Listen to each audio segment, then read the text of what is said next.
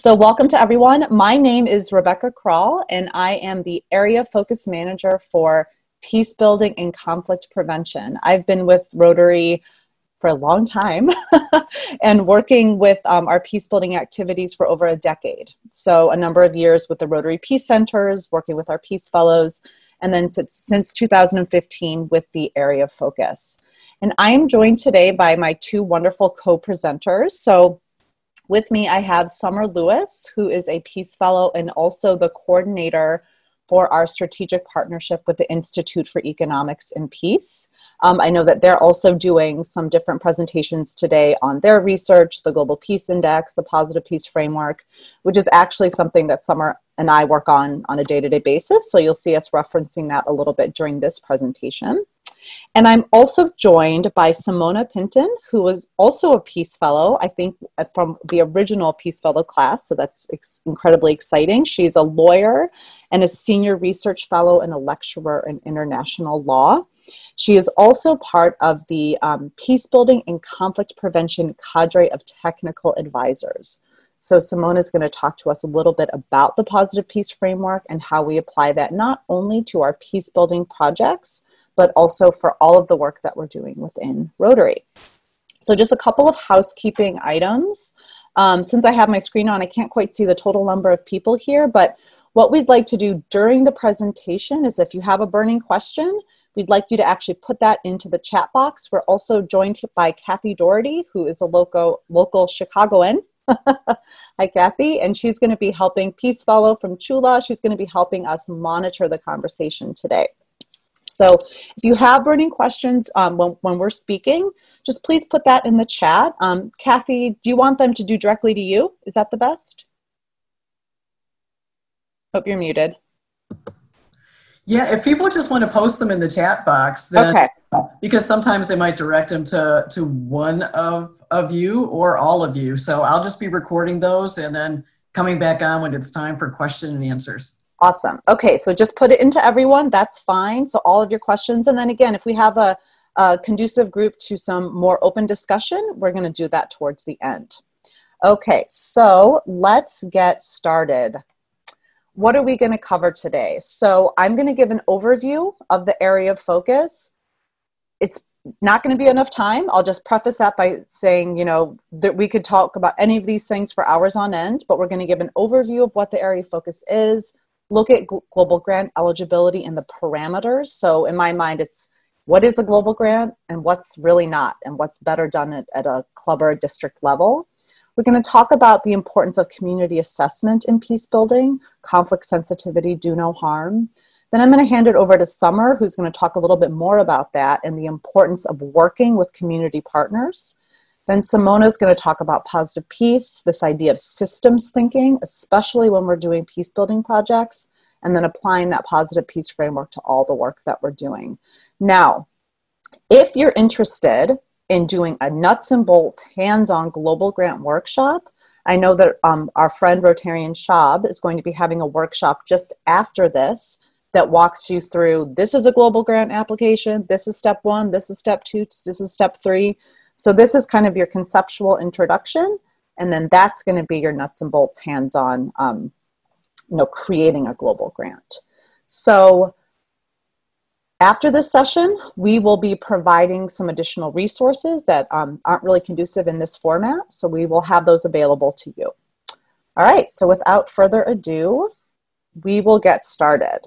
So my first comment, whenever I start talking about these things, especially recently, is just this concept is that there are many, many ways to build peace. Rotary has been in the business of peace for over 100 years, working with the United Nations, with our ambassadorial scholars, with our group study exchange where that existed, through our international programs. So we have been doing peace for a really, really, really long time. But in 2014, we formalized our place within the peacebuilding world through the formation of our area of focus.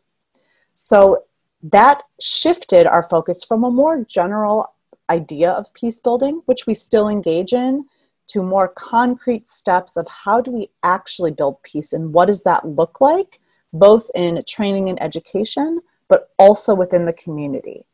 And that is actually something new for the organization and something that we are collectively still trying to identify and understand where we best fit.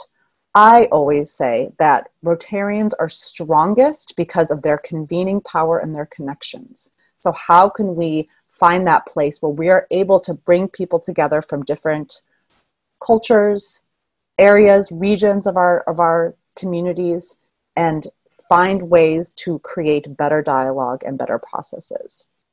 So when we talk a little bit about global grants and what is eligible in global grants, I want you to think about the more general, which is our history, all the different ways that we create bridges and connections, but then also this very narrow path, somewhat narrow path, it still, has options, but a more narrow path in which we fund through global grants.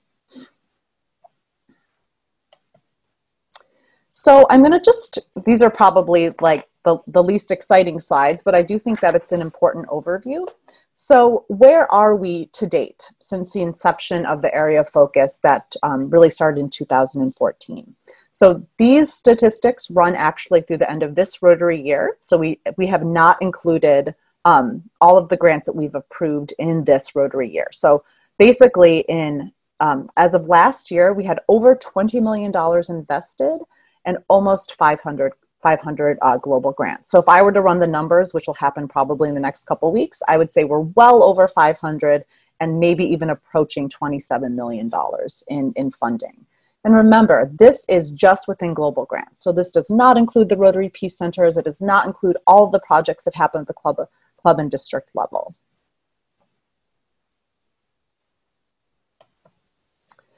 Now this, I think, is an important slide as well, because it shows us the passion and the interest for scholarships. Just like we have the Rotary Peace Fellowship Program, we've had a history of ambassadorial scholarships. So the majority of our investments right now are in that scholarship space. You'll see our other areas of investment are capacity building, youth programming, school-based programming.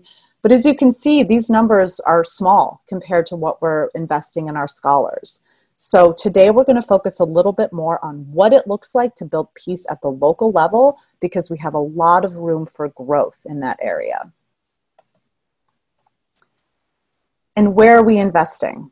So you'll see that Europe and the Americas have the highest numbers here. That primarily pertains to scholarships because they have the most number of higher education where people are studying. However, we have seen with community-based programs a significant investment in both Latin America and North America. So those numbers are growing. Most of the other regions pertain directly to non-scholarship activities. So that's vocational training teams, and that is humanitarian activities. So what are we talking about when we talk about projects in global grants within peace building and conflict prevention?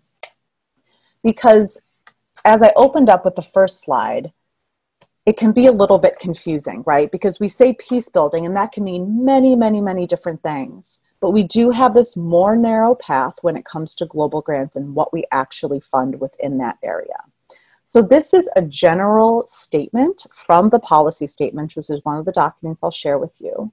But Rotary primarily invests through our global grant activities, the training, education, and practices related to peace building and conflict prevention.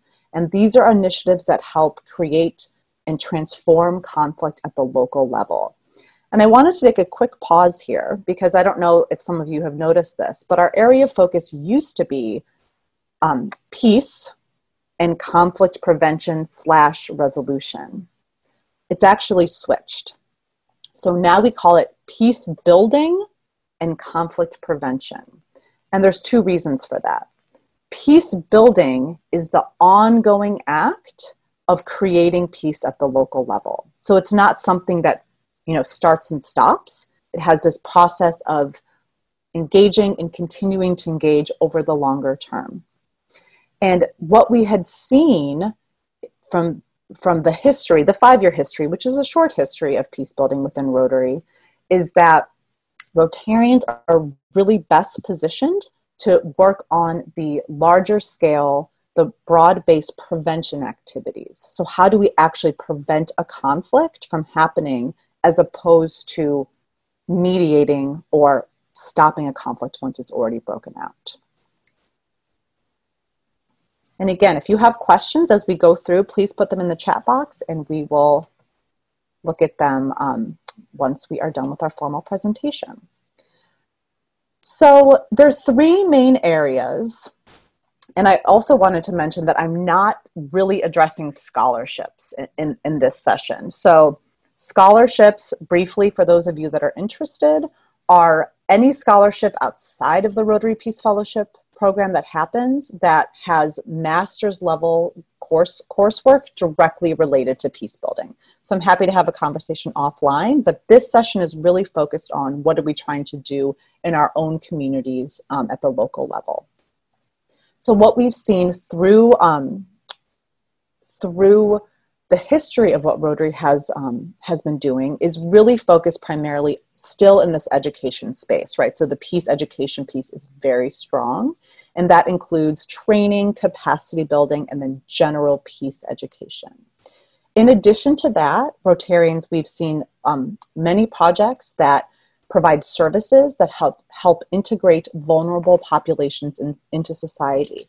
And I wanted to put a little ping in here because this is more specific than just any type of project. This is looking at refugee support. This is looking at-risk youth.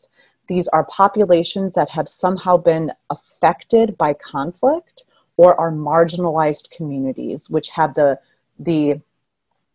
might lead to some type of conflict or division within a community.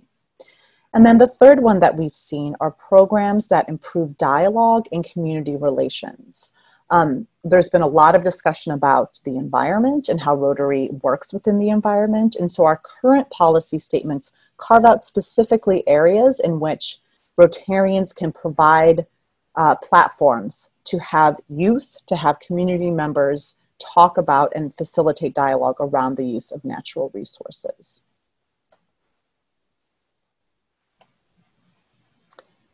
So these are a lot of words, but I'm going to try to dive down a little bit more into what actually pertains to eligibility.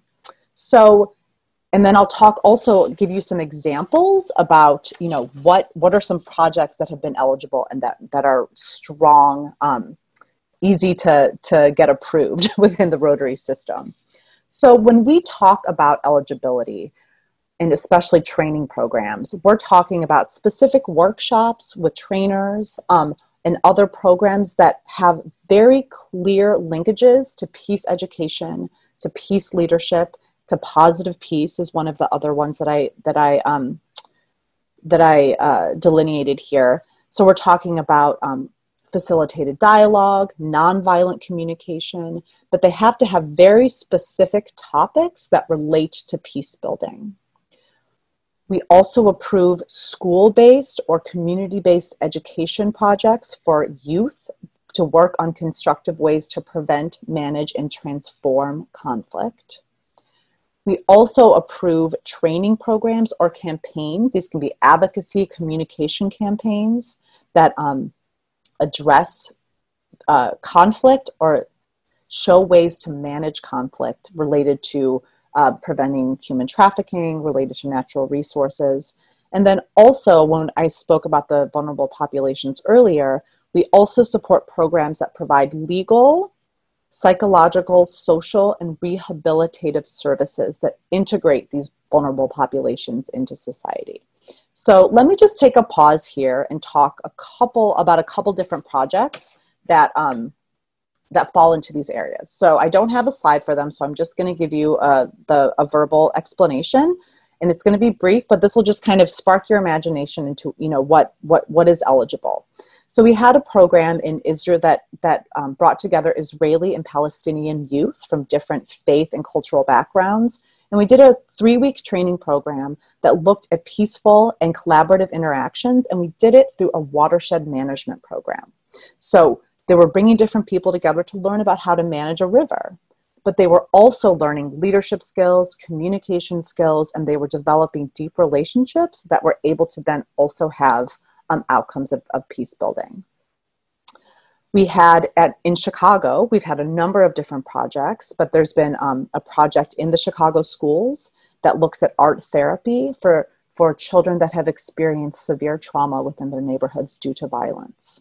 There's also in another Chicago school an integrated curriculum that looks at tools and specific strategies to develop both calm inner peace and then also be able to learn how to bring that out and have better conflict management. So how can we manage a conflict that does not include a gun, but includes a conversation? We also had a human trafficking program in Sacramento, California that raised awareness about the prevalence and also the prevention of human trafficking there locally. So again, I'm going to be providing everyone with a number of different resources, but those are just some specific examples of what is eligible. And Simona is going to talk a lot more, and Summer as well, about positive peace in our relationship with the Institute. But I also wanted to make a plug here that if you are interested in the broad-based and systems approach to peace building, we have curriculum and outlines for any Rotary club or district to take and either implement a local club or district-based program or also engage in a global grant. So that is also available to you. And we highly encourage everyone to look at that. And I believe we'll be sharing some other IEP resources at the end. Okay, so I wanted to briefly touch on what does not work within global grants, so what is not eligible. Again, this is broad-based. I wish I could, give everyone a 20-point punch list of this is eligible, this is not. But really what we need to be doing is looking at our communities and seeing what is the problem and what is the best solution. But we have laid out a number of different projects that are activities that are not eligible. So peace conferences, in which Rotarians are the primary participants. Now, I want to point out here that this does not mean that Rotarians in some way cannot participate in the trainings that we're doing, in the activities that we're doing, but you cannot use a global grant, for example, to fund a district conference around peace. So that's one line that the trustees have laid out for us. If we're doing a school-based program, if we're doing a community-based program for youth, there has to be a curriculum. There has to be activities related specifically to peace building. It cannot be just providing violins for music or a judo class or karate. Those can exist, but they have to exist in parallel with some type of peace building curriculum. And if you have questions about that, we can always show you examples of what has been done in the past. You cannot use global grants to enroll at Rotary Peace Centers. It's also a very clear definition that our trustees have laid out. So you cannot have a global grant scholar studying at a peace center. And then the last bullet point here is that projects that just don't have a program. So really what we're looking at is training, education, bringing people together. I always look at peace building as a human-to-human activity, right? So we're not only buying a bus. You can't only buy a bus, or you can't only buy a computer system. You can't plant just a peace pole. You can't fund research. These are individual things that you actually cannot do through global grants. You have to have a more integrated project, and you really have to be thinking about the community, the needs, and the sustainability. So this is one of my last slides, and then I'm going to hand it over to my colleagues. But I did want to take a pause here on community assessment, because I do think that before you look at the do's and don'ts of global grants, before you go down this path, I think that this step right here is the most important and sometimes the most confusing for everybody, and myself included. So you look at a community and you think, okay, we have issues. So where do I start, right? And I think the first one is intentionality. So you really look at, I always say pause, really look at your community, figure out who you know and start to have conversations. And then start to really look at what are some of the communities that maybe I haven't talked to before. Who is working in those communities? Who has a good pulse on what's happening there, a good understanding of what's happening there.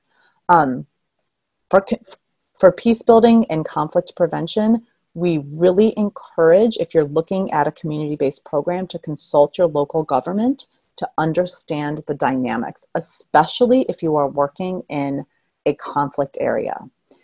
If you are not understanding the dynamic with the local government, you are potentially setting yourself up for failure or having to close down your project. So you really have to think that through. Because especially in areas with active conflict, because this can be so sensitive, working with organizations that are already embedded and have trust in the community makes everything go a lot smoother. So we highly recommend that. And then the last point for your community assessment, and this will probably happen towards the end, is what is your theory of change? This is a fancy word that essentially means, what do you think will happen? What is going to be the result of your project? How do you think it's going to change the situation? So think about this, and think about it hard, because sometimes it's actually, the answer is really not clear. Okay, and my very last slide, I started and ended with very bright orange slides with little words on them, but I feel like these are actually sometimes the most meaningful. So what I've been thinking a lot about, especially as it relates to peace building, is this idea of policy versus culture. So we can change a lot of policies. We can create a lot of policies. But if we do not change ourselves and our viewpoints and our understanding of others and how we relate to others, then those policies are not going to get very far. So I encourage everyone to think about programs that allow people to reflect, that allow people to get to know others in different ways. So these are not, sometimes these can be seen as a little bit squishy, or not have, concrete outcomes. But within Rotary, these are actually very eligible. And I can show you examples of how we do self-reflection exercises, or how some, especially with youth, how we get some dialogue practices. So this idea of how we change ourselves and change the culture to be more open and understanding. I'm in the US, but for right now, that seems like a very, very important topic for us to all consider right now. So that should be the end of my slides. And of course, we're going to have time for conversation afterwards, but I'm going to stop my share and hand it over to Summer. All right. Thank you, Rebecca. Let me open my PowerPoint.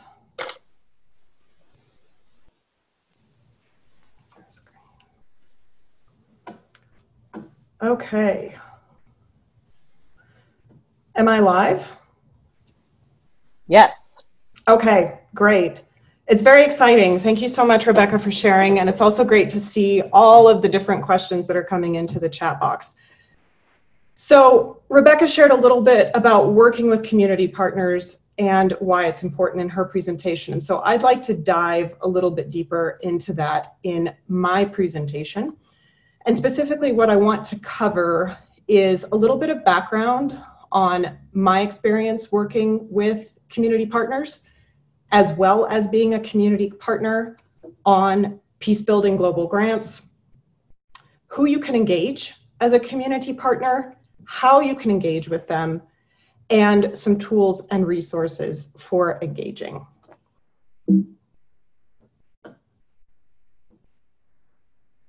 So a little bit about my experience and why I'm here sharing this with you.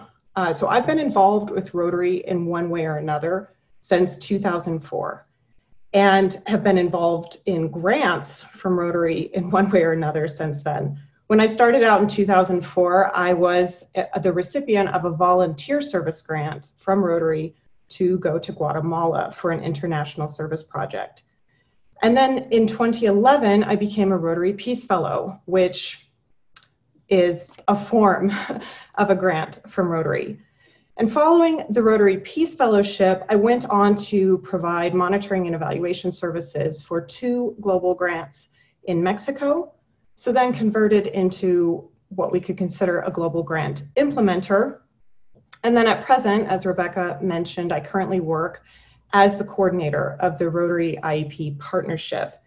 And in this work for Rotary, it's not necessarily something that's officially part of my job, but informally, I've helped develop, assess, and provide support for Peacebuilding global grants. So just to give you a little bit of background to understand why I'm here sharing more with you today. So I mentioned the global grants in Mexico and Colombia that I've worked on. So for Mexico, I've worked on 2 in 2017 and 2019 as a Rotary Peace Fellow. So in a way, I was a community partner working as a Rotary Peace Fellow to provide monitoring and evaluation, an essential component of any global grant. And then in 2019, I helped to support a global grant in Colombia for positive peace workshops. And this was more an advisory role within my position as the Rotary IEP Partnership Coordinator.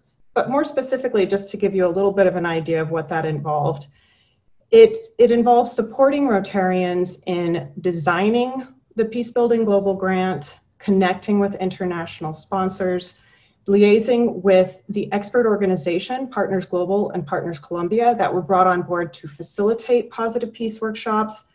I also assisted with the community assessment process.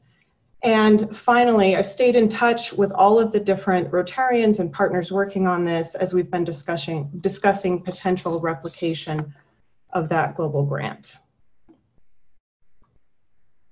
So to get into a little bit more of the nuts and bolts of working with community partners, there's a number of options of who you can engage with as a community partner. Now, just really quickly, for the sake of this presentation, I'm using the term community partner rather loosely. This can refer to an individual, it can refer to an organization, it can be a network even. And this entity can be involved as a volunteer or as someone offering, or an organization offering professional services that are remunerated. They can be local, national, or international, but what's common amongst all of these actors, as I talk about community partners, is that they support a community-based Rotary project, and more specifically, a Rotary Global Grant. So a very obvious go-to for who you can engage as an expert are Rotary Peace Fellows. For those of you who aren't familiar with the Rotary Peace Fellowship program, I'd highly suggest you visit the Rotary.org website and investigate more. This whole peace conference is being put on by the Rotary Peace Fellowship Alumni Association. Essentially, Rotary Peace Fellows, there's more than 1,300 of us in the world, individuals who have gone on to master's level and certificate program studies in peace and conflict resolution, experts in their field, in peace building in a very broad sense. So these are individuals who are great to engage for a Peacebuilding Global Grant, depending on the theme and/or geographic area that you're looking at. Just to quickly note, for example, the Mexico and Colombia Positive Peace Workshop Global Grants that I mentioned, those involved Rotary Peace Fellows heavily. In Mexico in 2017 and 2019, 4 of us were involved, myself, Jorge Maruvia, Wendy Colson, as well as Carlos Juarez, who now works for the Institute for Economics and Peace. In Colombia in 2019, Rosalina Otalora helped to assist with that particular global grant. And from what I know from the Mexico and Colombia global grants, at least 6 Rotary Peace Fellow applicants came out of workshop participants. And out of those, at least 2 have gone on to become Rotary Peace Fellows. So engaging Rotary Peace Fellows as community partners harvests their knowledge and experiences, as well as cultivates future fellows. So another resource for you for community partners are the Rotary Positive Peace Activators. And so this is a brand new program that's been created by the Rotary IEP Partnership. And it includes Rotarians, Rotary Peace Fellows, Rotaractors, and other Rotary stakeholders that have been selected, attended a 20-hour intensive training on the Positive Peace Framework, which we've been mentioning a lot, the framework that the Institute for Economics and Peace works with, and that connects to the Rotary areas of focus. And these activators make a 2-year commitment to provide educational training and project support to Rotarians. So I know we have a number of activators here today. I saw Chris Offer, Jim Halderman in our presentation, and additionally Simona Pinton, who will be presenting after me, as an activator. So these are wonderful resources for supporting peacebuilding global grants. And then moving on to organizations. So if you want to engage an organization as a community partner, Rotary has official partnerships or service partnerships with a number of organizations such as Mediators, Beyond Borders International, Outward Bound Peacebuilding, and New Gen Peace Builders. Additionally, we've worked with an organization called Rotarians Global on positive peace workshops. So these are organizations that have worked with Rotary for a long time. They understand Rotary and Rotarians and have established relationships with them. In terms of other community partners, local nonprofits and community organizations seem pretty obvious.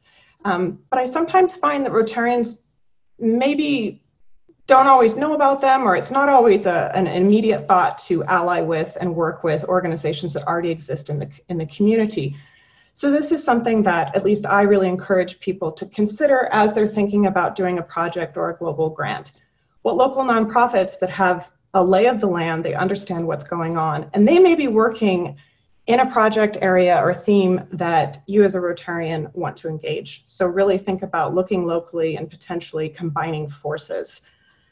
And then moving more internationally, there's a number of peacebuilding networks that you can potentially engage experts in their field. These include the Alliance for Peacebuilding, and then geographically, there's a number of different organizations in Europe, Africa, etc. I'll be providing a list of all of these resources. Well, I believe Kathy's going to put them into the chat box. So all of this information will be more detailed in the tools and resources document that will be shared. All right, so getting a little bit more into the nitty-gritty here. How do you engage community partners? You figured out who you want to work with, but how do you do it? There's no definitive guide for engaging partners, as a lot can vary on the way that the expert or the expert organization works, as well as the way that Rotarians work. But what I've done here is to create a bit of a very basic recipe, if you will, based on my work with global grants and community partners. So some tips and ideas for how to work together. So first off, it's really important that you ensure alignment between entities. This may seem really obvious, but it's just really important to ensure that if you're a Rotary club or district working with a community partner, that you're aligned in terms of values and ways of working. Next, it's key to establish a mutual understanding of the terms of engagement from the get-go. So this is an important conversation to have, even if you're just starting discussions about a potential collaboration. Is a community partner expected to be a volunteer or provide volunteer services, or will they be engaged as a professional offering paid services? And if so, will this be written into the global grant budget? So I want to be frank here. This can be a really sensitive conversation based on the diversity of how Rotarians and expert organizations work, but it's a key conversation to have early on. You should also discuss openly time availability. We all know that there's a myriad of different types of Rotarians, those who work full-time or work multiple full-time jobs to those who are retired. Community partners are also similar. They may be full-time working professionals. They may be retired. It depends. So it's important to really have this conversation to establish expectations of time availability. It's also important to establish a clear expectation of deliverables. And in the consulting world, this is just basically a fancy way of saying the products or what's going to be done in a project. You also want to talk about levels of engagement or levels of effort. So again, throwing in some consulting terms here. I've been a consultant in the past. LOE, level of effort, this just refers to how much time will go into deliverables for a project. It's just talking about expectations. And then moving a little bit beyond that, you need to define community partner involvement in any pre-grant approval processes. So this includes community assessment and grant planning. So for those of you who've worked on a global grant, you know that the Rotary Foundation now requires a community assessment. And Rebecca talked about the importance of this, and I couldn't agree more. I've worked in international development for 15 plus years, and community assessment is an absolute necessary best practice. But what you want to discuss with your community partner is if they'll be assisting with the community assessment. Many have the skills to do so, but funding for this component, at least from my understanding, can't be included in the global grant budget. So this is something you need to establish. Is it remunerated as part of the services someone might provide, or is the expert or organization willing to volunteer for this? And then in terms of grant planning, it's really important to think about how involved a community partner might be in planning and writing the grant, as well as any sort of pre-approval meetings. So a lot of time can pass between initial discussions about a global grant to the actual application process, to submission to the Rotary Foundation, and then waiting for grant approval. At least in my experience, this can sometimes take up to a year. So it's important that Rotarians consider what this timing might mean for a community partner and vice versa. So to think about, is that community partner being engaged as a volunteer or in a remunerated capacity? And what does that mean in terms of this kind of waiting space? So in the consulting world, when I worked as a consultant, it's not really common to start working on a project without a contract or without an initial payment, but this can be normal in the global grant world. We're talking about a potential year time lapse before a global grant is approved. So it's just important to be conscious of this and to really think about and openly discuss this with a community partner. And finally, it's important to make clear that there's no guarantee that a grant will be approved. So if you're engaging with a community partner, again, it's important to be upfront and open about this so that there's no misalignment in terms of expectations. Now, once a mutual agreement of understanding has been reached, you need to get this on paper. It's important to have an MOU or a memorandum of understanding. This lists roles, responsibilities, deliverables, and outlines all expectations of all parties involved. It helps to create clarity and avoid problems in the future.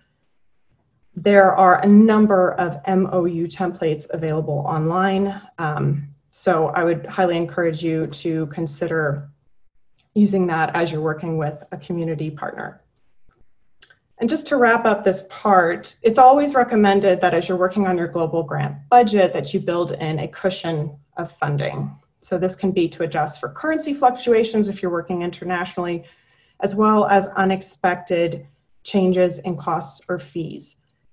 Also keep in mind as you're working with a community partner, if that community partner is volunteering, there may still be costs involved for them. And will those be covered by the grant? So travel, food, etc. Now, if you're working with a community partner that will be remunerated, this is still also something to consider. And those costs should be clearly outlined in the MOU. For example, does the expert have to cover their own travel, food, or expenses? Or are those built into their project support services fee, or are those covered by the grant? So these are just a few, but by no means exhaustive suggestions for working with community partners on global grants. So if I could sum them up, I would channel my idol, Esther Perel, a relationship guru. Everything today in relationships is a negotiation. So above all, if you work with a community partner on a global grant, or if you're a community partner working with Rotarians, consider that you're in a relationship and open communication is essential. So speaking about relationships and negotiation, there's one more thing that I'd like to touch on in my presentation. And Rebecca brought this up in her presentation as well. Do no harm and conflict sensitivity. So this is a key component of any project, and especially of a global grant in the peace building area of focus. So in developing a project, global grant implementers and community partners should seriously consider how their interventions and actions may have unintended consequences. And we want to seek to avoid those. We want to seek to do no harm. So one of the reasons behind encouraging Rotarians to work with experts and expert organizations is to implicitly get a more nuanced, local, and community-based perspective. More explicitly, it's important to carry out an actual conflict sensitivity analysis for your project. This may also be something that a community partner has expertise in and can assist with. So for resources, CDA Collaborative Learning is an organization and leader in peace building. And they're considered the founder of Do No Harm. They have a wealth of information and resources available on their website, which will be linked into the document that I'll share. And this can provide you a guided process for how to do a conflict sensitivity analysis for a current project or a potential project. So just to wrap up here, again, all of this will be documented in the Google Doc that Kathy's sharing in the chat box. But if you're interested in engaging with community partners and you want to look for a Rotary Peace Fellow, for example, there's the Rotarian Action Group for Peace has a peace map, which is one way to look for Rotary Peace Fellows that might be in your area. You can also contact Bill Rentz, who's the alumni coordinator for the Rotary Peace Fellows. And you can contact him and indicate where you're looking for a Peace Fellow, what theme or what area, what type of project. Now, in terms of connecting with the Rotary Positive Peace Activators, as I've mentioned, that's through me. So I've left my email here, and please feel free to contact me. At the moment, we have a group of activators, 26 in the US and Canada, and we're also in the process of training 30 in Latin America. But between now and 2022, we're going to be training in 4 more regions, so there will be a global presence of activators. And then finally, the partner organizations and resources list is being shared in the document. I know that someone had a question if these materials will be shared or the PowerPoints. We will do that after this session. So just quickly to conclude, Rebecca talked about why it's important to engage community partners in a peacebuilding global grant. And I'd like to add one more thing to everything that she said, and everything she said is spot on. But I'd like to add that engaging community partners who are experts in their field, who have cultivated knowledge, skills, and experiences that can be applied to a project, they can only enrich your initiative. So consider, if you will, working with community partners as an investment in the quality and ultimately the impact of your peacebuilding project. And with that, I'll turn it over to Simona. Yeah, I just wanted to, this is Rebecca. I just wanted to thank you so much, Summer. And I'm seeing so many wonderful questions here in the chat box. So please keep them coming. Simona is going to be doing another piece of the presentation for about another 15 minutes. And then we're going to have a discussion on these questions, which are just wonderful. So thank you so much for sharing and keep them coming. Rebecca, do we want to do just a quick 10-second stand up and stretch? Sure. Before Simona. If people want to do a 30-second stand up and stretch, they can do that, and then we'll get going. But okay, thanks. Yeah.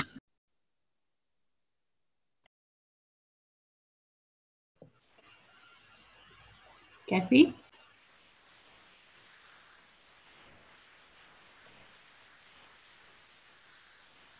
All right, people like the stretch option. That's awesome. Yeah. Do you see the video, Rebecca? I do not see the video. I see a PowerPoint presentation. Yeah, do you see it? Okay. Yes, yep, you're good.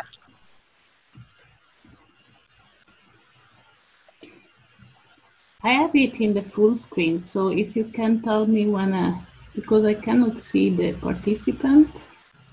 Okay. Yeah, we'll just give it like another 10 seconds, and Okay. if people are still stretching, that's totally fine.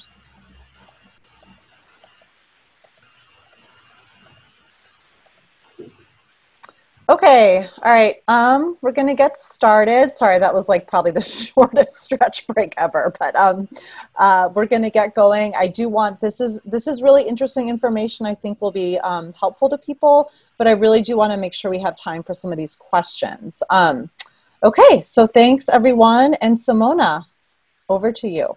Thank you, Rebecca. So, hi everyone, my name is Simona Pinton. I'm Italian, and I'm a Peace Fellow dating back to 2004 actually, when there was still a Rotary Peace Center in Berkeley at University in California. And I joined Rotary in 2010, and I also have the privilege to serve as a technical coordinator of the Peacebuilding and Conflict Prevention Cadre of Technical Advisors of the Rotary Foundation. For those who do not know what the Cadre is a group of volunteer Rotarians who provide technical expertise and advice to Rotarian planning and carrying out Rotary grant projects around the world.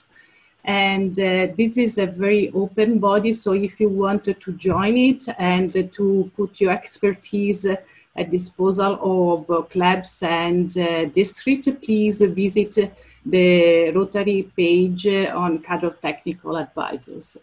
So what I would like to do today with you is just to offer a little, a brief theoretical journey on the idea of peace, and providing two conceptual tools according to which our work as Rotarians could be even more effective and comprehensive on the field. And I will do that starting from the overall mission and vision of Rotary, touching a little bit on the impact on grants, and sharing the idea of peace as a cross-cutting and transversal area of focus, and then moving specifically on these two theoretical tools. One is positive peace and system thinking that are strictly related, and then a little reference to how these two tools apply to all the Rotary work. So let's start with mission and vision. Generally speaking, any one of us know that we want to do good in the world, but which good and how? The mission and the vision provide us with the quote-unquote instruction, because the mission is asking us to provide service to others, promote integrity and advance world understanding, goodwill and peace through our fellowship of business, professional and community leaders. And the vision is to build a world where people unite and take action to create lasting change across the globe, in our communities and in ourselves. The work together is very crucial, and together means not just among us, but it means with other partners. So partnership is indeed crucial for the successful of the project, but it means also to create this lasting change, starting with welcoming talents and ideas of others. So it's going beyond the traditional partnership for valuing diversity and differences. And so summarizing is to create positive peace. Before focusing on one on these thoughts of peace as a transversal area, I would like to make reference to two recent developments. I think somebody of you already mentioned in the chat that recently the Rotary Foundation trustees and the Rotary International Board of Directors have added a new area of focus that is supporting the environment. And creating a distinct area of focus to support the environment will give us, Rotarians, even more ways to bring about positive change in the world and increase our impact. And the grants application for this specific type of project will be accepted beginning on 1st July 2021. The second reference is to the action plan. And you know well that fulfilling a vision requires a plan. And there are 4 strategic priorities that define these plans: increase our impact, expand our reach, enhance participant engagement, and increase our ability to adapt. What it means? It means that people, as people of action, we want to be and we have to be effective problem solvers. We need to activate and inspire one another. We need to strive to understand the needs of others and to be inventive, entrepreneurial, and resilient. So, in relation to this thought that peace is a cross-cutting area, the idea is very much explained and by this statement of the General Secretary of Rotary International, in which he is saying clearly that any Rotarians creating and just designing and implementing a grant and a project through a global grant or another type of grant, in each of our focus is a peace builder.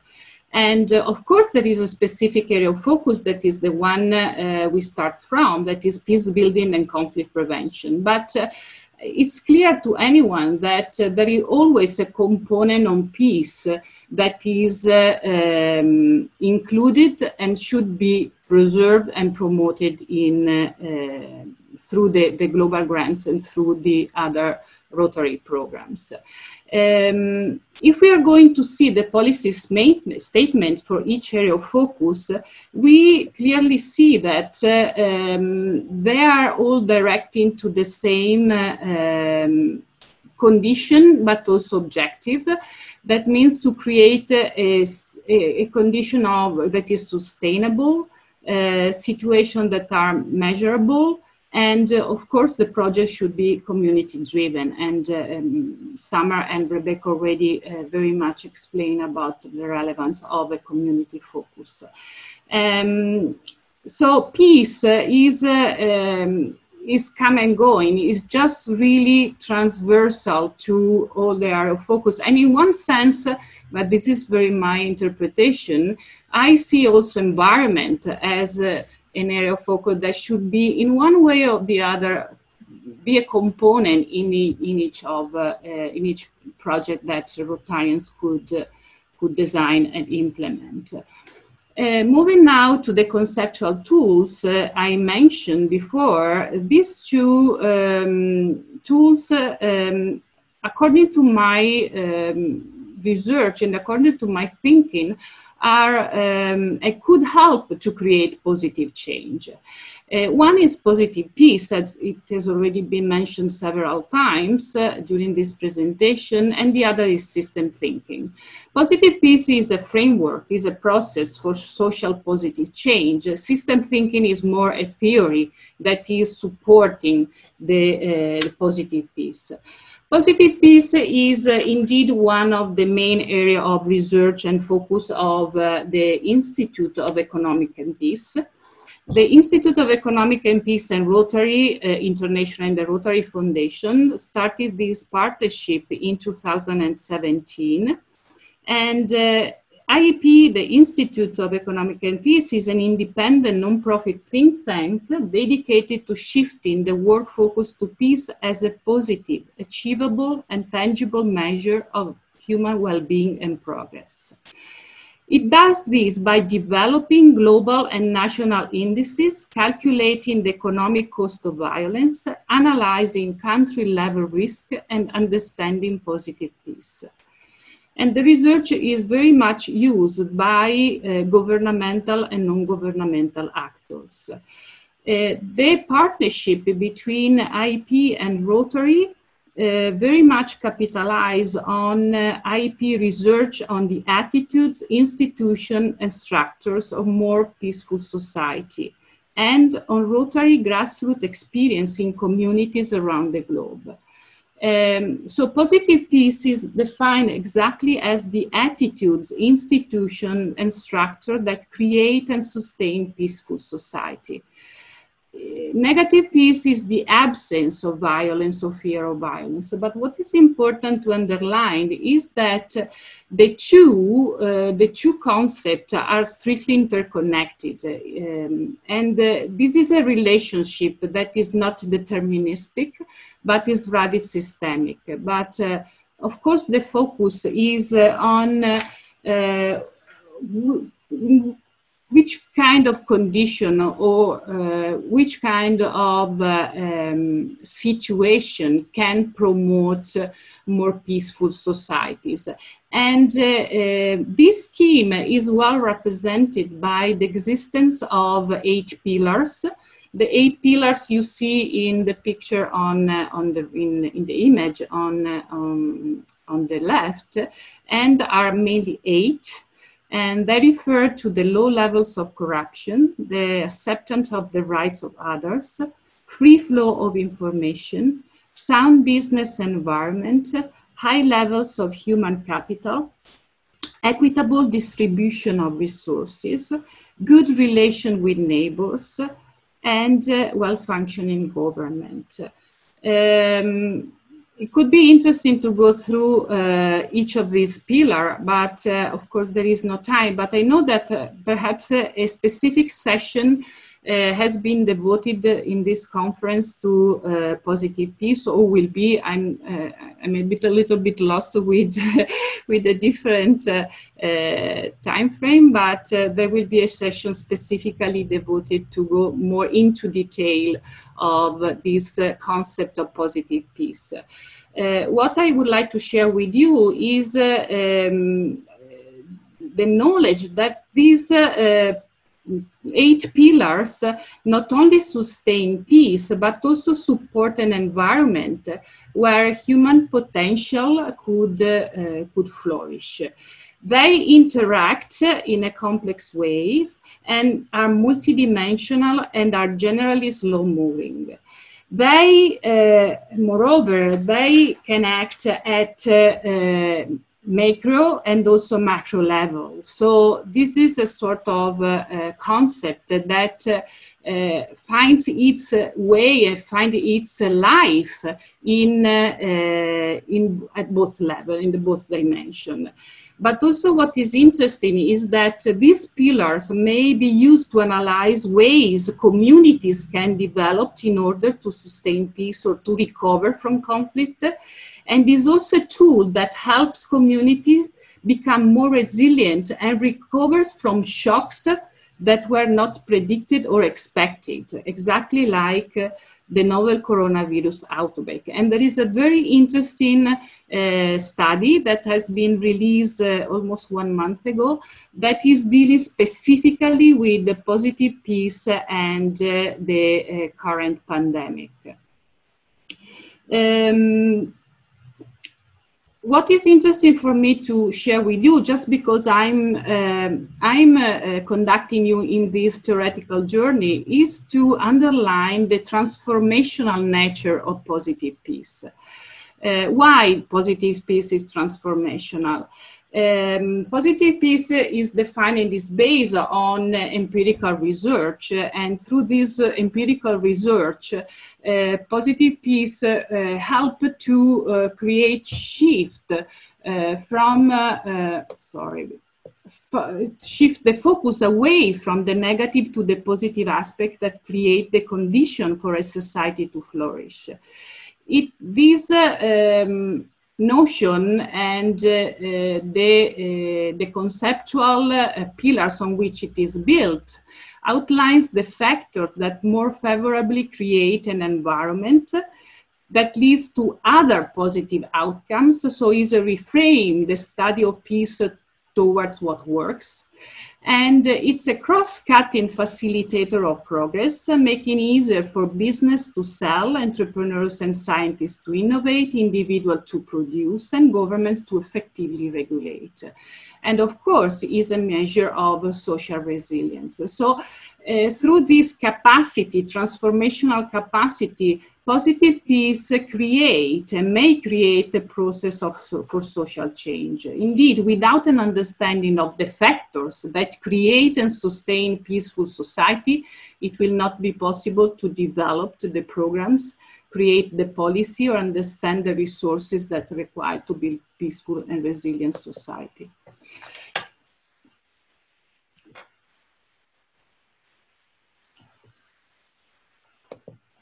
So this is just a template, and you will go through when you will receive the PowerPoint presentation that better explain this idea of positive peace as a process of change through and define outcomes in the short, medium, and long term, and align what is the nature and the function of positive peace with the mission at the end of Rotary, that is really to create a world that is more peaceful and fulfilling for the majority of the people of the planet. Another interesting document that is produced by the Institute for Economic Studies is the Global Peace Index, and it provides you with the data and the methodology on how to measure peace and peaceful in a complex world. Last week, the Global Peace Index 2020 has been released. You can find it at the link that is written on the slide. And this is the 14th Global Peace Index. It's a very interesting document, and of course it's very much stimulating and fascinating because it's bring us into the methodology, into the data, and into the scientific approach on how to measure peace. As mentioned by Rebecca and Summer, a new program is the Peace Activator. I joined the program in January. I've been fortunate to join the program. And this is a program that has been added actually to activities that Rotary and the Institute already promoted and offered to Rotarians, but to the entire world community in the past, like the Peace Academy. But of course, positive peace activators that are both Rotarians and non-Rotarians, we have the clear commitment on trying to engage as many Rotarians as possible in this thinking, in this idea of how to positive peace can inform and inspire our work. System thinking, quite briefly, thinking is a theory, and it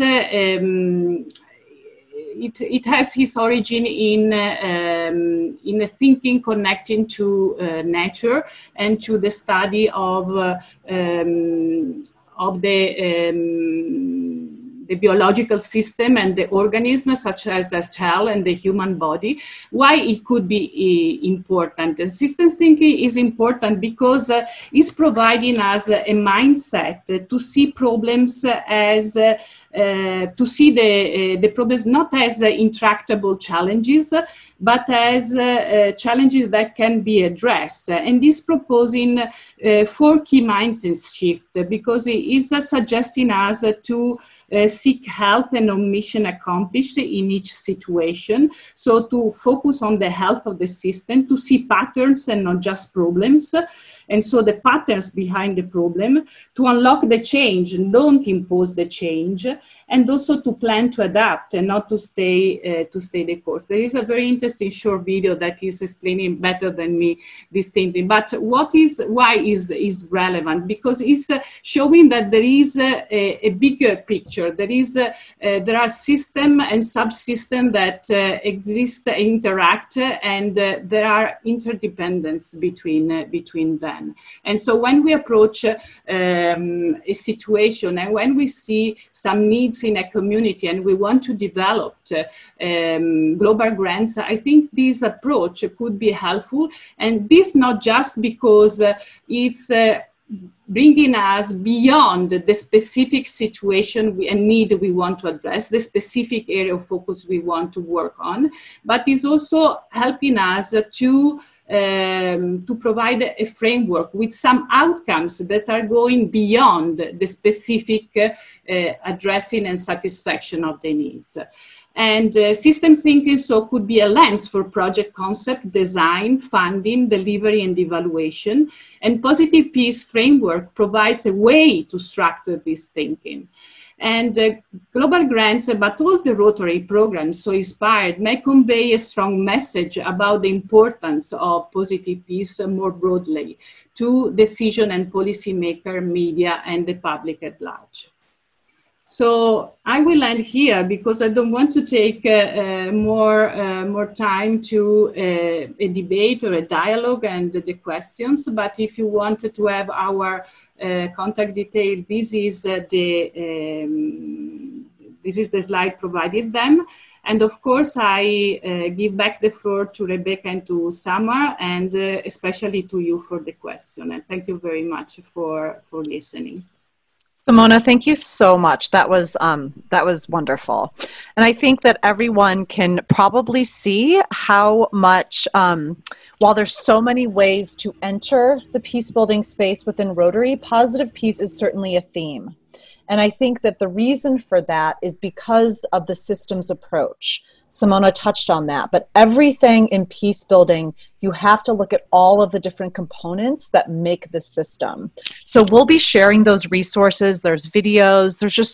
There's so many rich resources that we can provide for you for you to start your own learning around those things. Okay, but for now, I want to get to your questions. So I'm going to hand it over to Kathy, and she's been monitoring. I've been looking at them as well. So she's going to help us facilitate some of these important questions that you all had.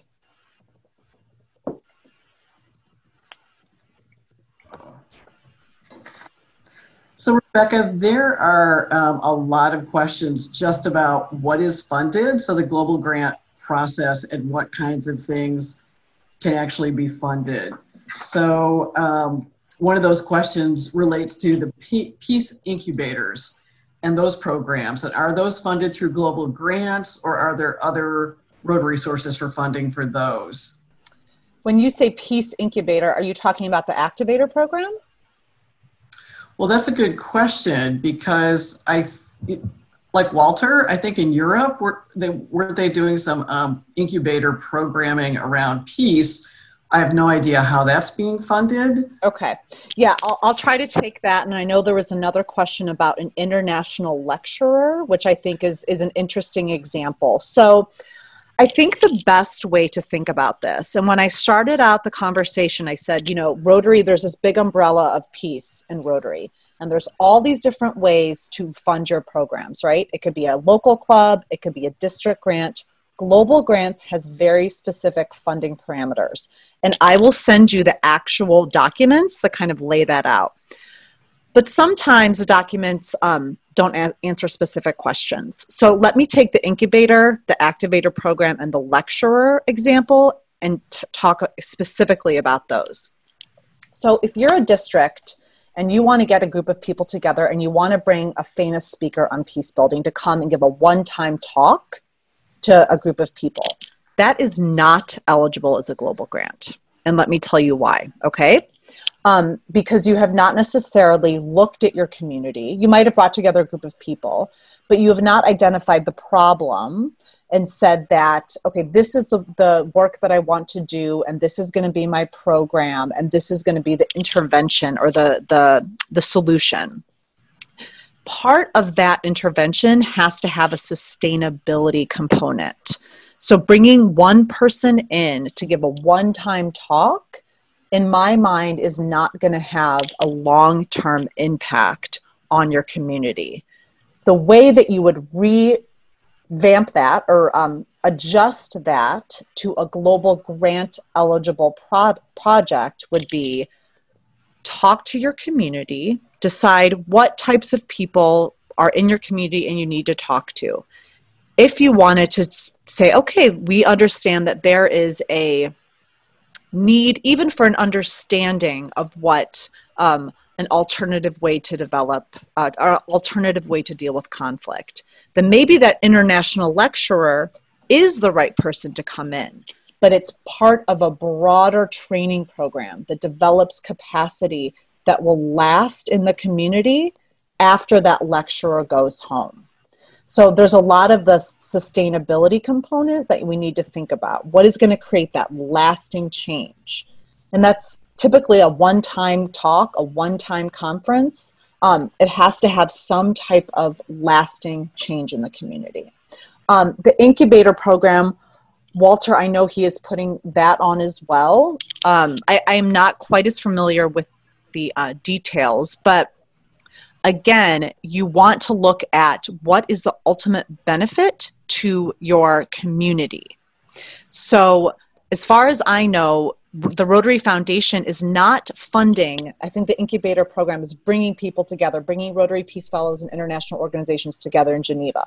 Rotary International is not funding that piece. What they would fund would be any projects that come out of those people talking and deciding what is good for their communities. So that is something that is, and forgive me, I don't know all the details, but that is something that is funded by Rotarians locally, but the projects that are coming out of it could potentially be eligible for global grant funding. Positive peace activators are even different. They are part of a strategic partnership funded by Rotary International. So that is completely separate, and those are very far and few between, to be honest, the programs that the Rotary Foundation funds directly. So we have two. We have the Rotary Peace Fellowship Program, and we have our strategic partnership with the Institute for Economics and Peace. Okay, so we have a number of questions about, so who can apply for global grants? Is it only Rotary clubs and districts? Are Latin countries like Venezuela available to do that?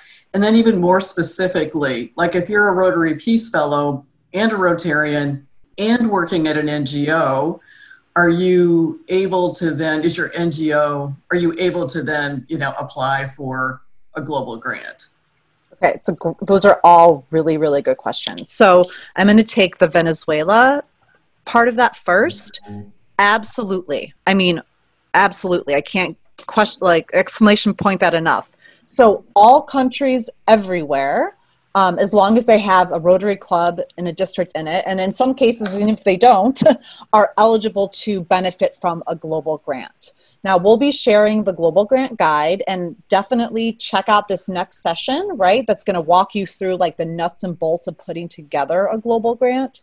But we have, through the positive peace work, we have actually up until now focused on Latin America, not specifically in Venezuela, but next door in Colombia. And we hope to expand our work. So Latin America, absolutely. Who can apply for a global grant? Global grants are, we are a closed foundation. So the Rotary Foundation is in a sense a closed foundation. So we grant money only to Rotary clubs and districts.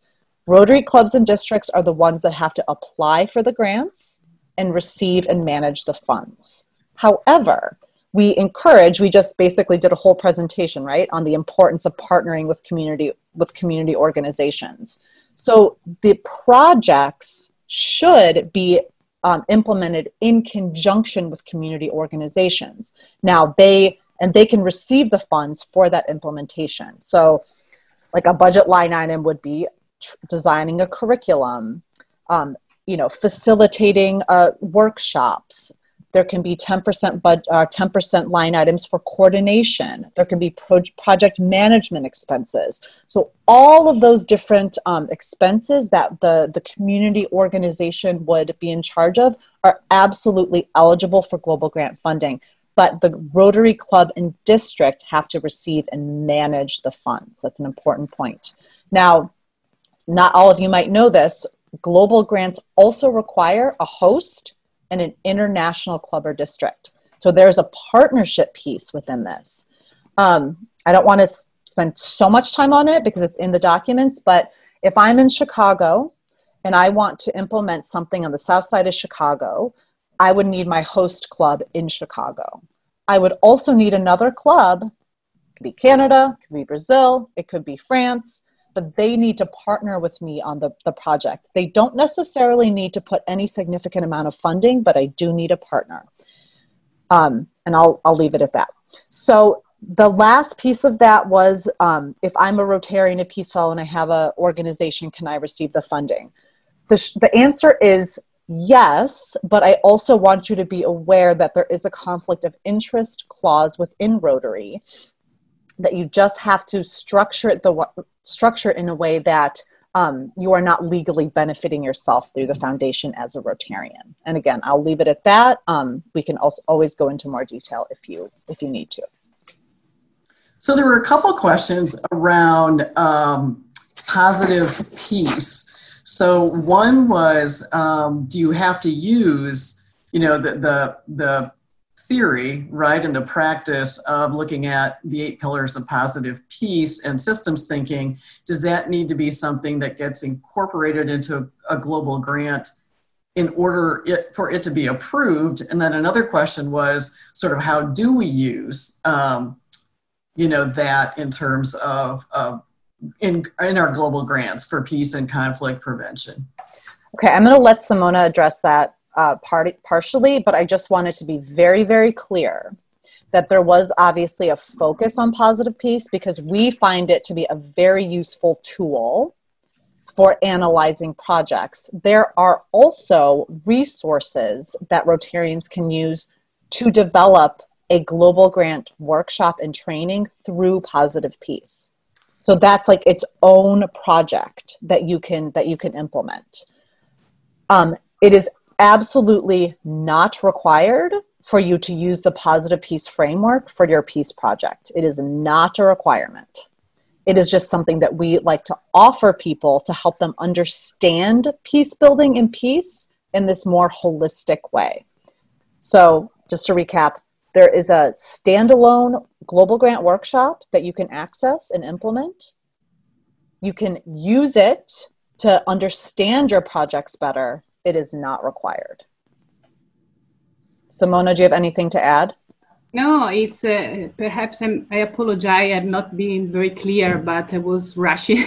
It's really a lens. It's a horizon we want to offer you, and to offer you some knowledge about positive peace for thinking our project, and to have a framework of knowledge. Perhaps many of you already are familiar with, but we think this positive piece is extremely relevant for helping us to approach through a system thinking way our projects, and to try to also to make a sort of interesting exercise whether the project could address the 8 pillars and so have positive outcomes that are going beyond. And this is, but of course is not a requirement, is not compulsory. This stage is just offering you an horizon of based on this concept. Hopefully interesting and helpful. Can I add something very quickly to that? And it's just based on the Mexico and Colombia Positive Peace Workshop Global Grants. So we worked with the Positive Peace Framework, and where it was really, really helpful was in doing the community assessment, in selecting participants who are working in the different pillars of positive peace, in arranging and organizing the content for the actual workshops, and then also in terms of following up with participants based on their projects after the event. So again, just reiterating what Rebecca and Simona are saying about it, the Positive Peace Framework providing a lens through which to see and organize a project.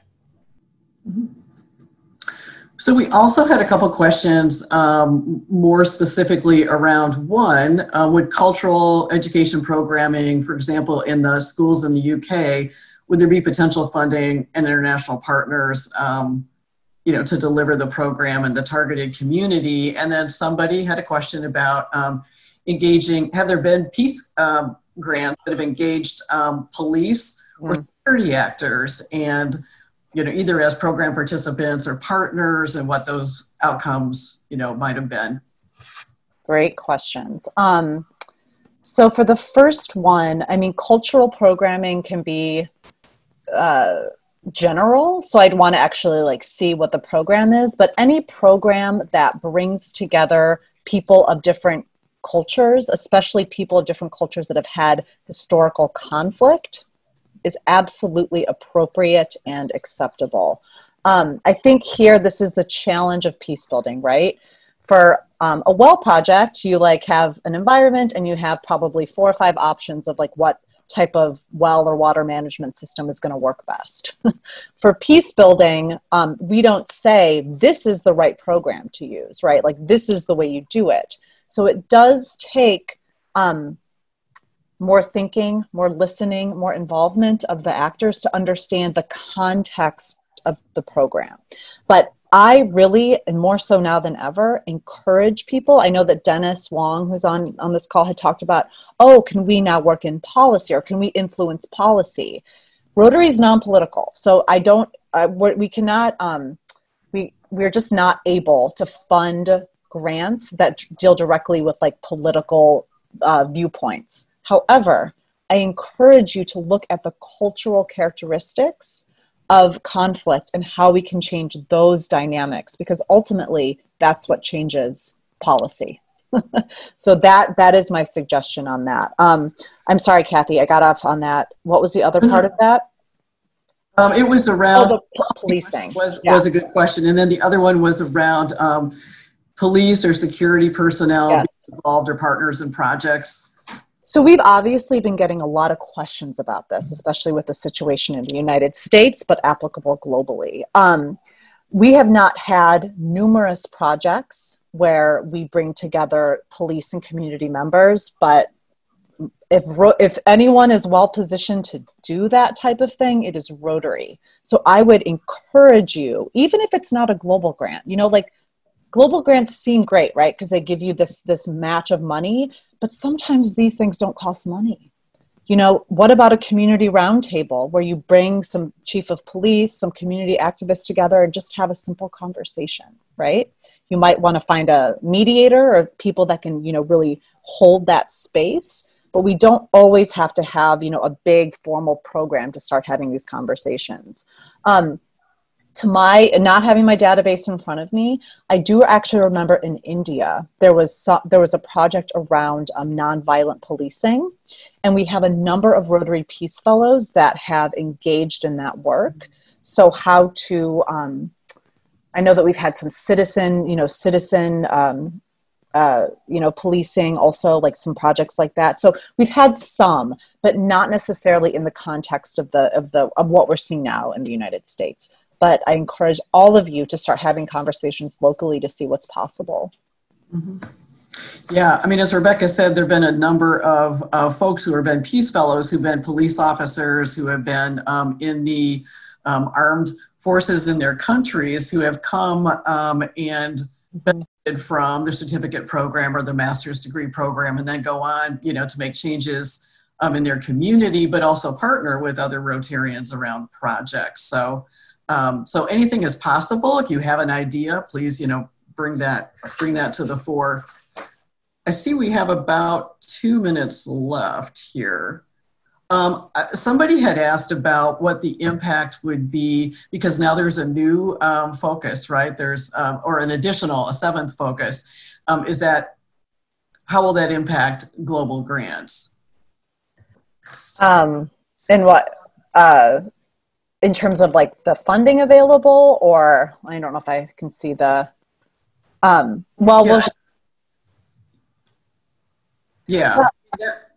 was really kind of the idea there. I don't know if there's going to be more funding now that there's another focus, or how does that, I don't think that there's a priority on some of those things, but that's a really good point. Yeah, there's no priority saying like this amount is reserved for disease prevention, this amount is reserved for education. It's really the grants that come in. I've always felt, as the area focus manager for peace building, our global grants are small and this and that. Whereas I don't really feel badly about that anymore. Of course, everyone on this session, if we want to get motivated and start putting in global grants, that's wonderful. I think that what we tend to show in those presentations are dollar amounts, right? So disease prevention makes a whole lot of sense that it's number one because it costs the most money. You're doing a lot of equipment, you're buying equipment, you're furnishing hospitals, there's a lot of dollars, right? Peace is people. Peace is cheap. That's what we always say, right? It doesn't actually cost a lot of money to bring people together. So I don't worry so much about the dollar amounts, but and we are so, we're not just working through global grants, right? We have so many different programs that are happening in peace building.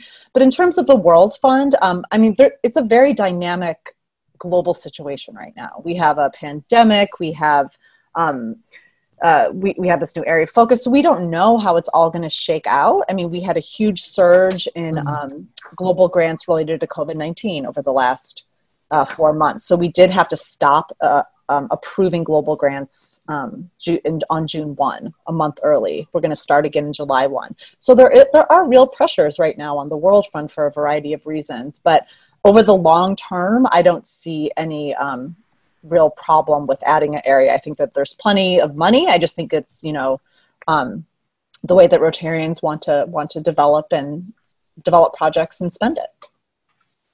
So Rebecca, there's a question about how do folks access the Rotary Peace curriculum, which I'm assuming might be the Institute of Economics and Peace, right? Peace. Okay, so I am going to out myself that our website is woefully out of date on rotary.org/economics and peace, and we can share that with you. So we have a club presentation and a district presentation for positive peace. Within the next month or so, we should be uploading a one-day workshop that clubs and districts can use. And as Summer knows, because she's been working on it every day, we have a probably 200-page plus curriculum that walks districts and clubs through mapping a community, bringing people together, holding a 1, 2, or 3-day workshop, doing monitoring and evaluation. So we have this massive curriculum that is coming out. It's just taken us a lot longer than we had hoped in terms of getting it ready to be available to all of you. But that is forthcoming. But in the meantime, we do have a number of curriculum that you can use. Even the one-day workshop could be adapted using a community partner to a global grant as it is right now. So we will share with you the link to the website, and I think you just need to keep looking at that for the updates over the next month or so. So I went ahead and put that link into the chat box. And awesome. I also indicated, I know we're out of time, but if people have very specific questions, I'm happy to field those questions. Send me an email. The email's in the document Simona shared, and I also put it in the chat box. And I'm happy to deal with that this coming week. Yes. Great. I can also add you to a list to receive an update when the curriculum comes out. So feel free to contact me. And I have not met Shah, but I heard his global grant workshops are pretty impressive. So again, if you want to get, some of those details about like submitting a global grant, because it's a process, like it's not, it's not the easiest thing in the world. So I would highly encourage you to do that. My guess is that moving forward, we're going to be having more and more interactions like this around global grants. So we're also happy to field specific questions. So I guess we'll just say thank you to everyone for joining. It was good to see the familiar faces and some new faces, and I hope that we continue to keep in touch. Thank you. Gracias. Thank you very much. Okay, thanks everyone. Have a good rest of your day. Stay well. Okay. Stay safe.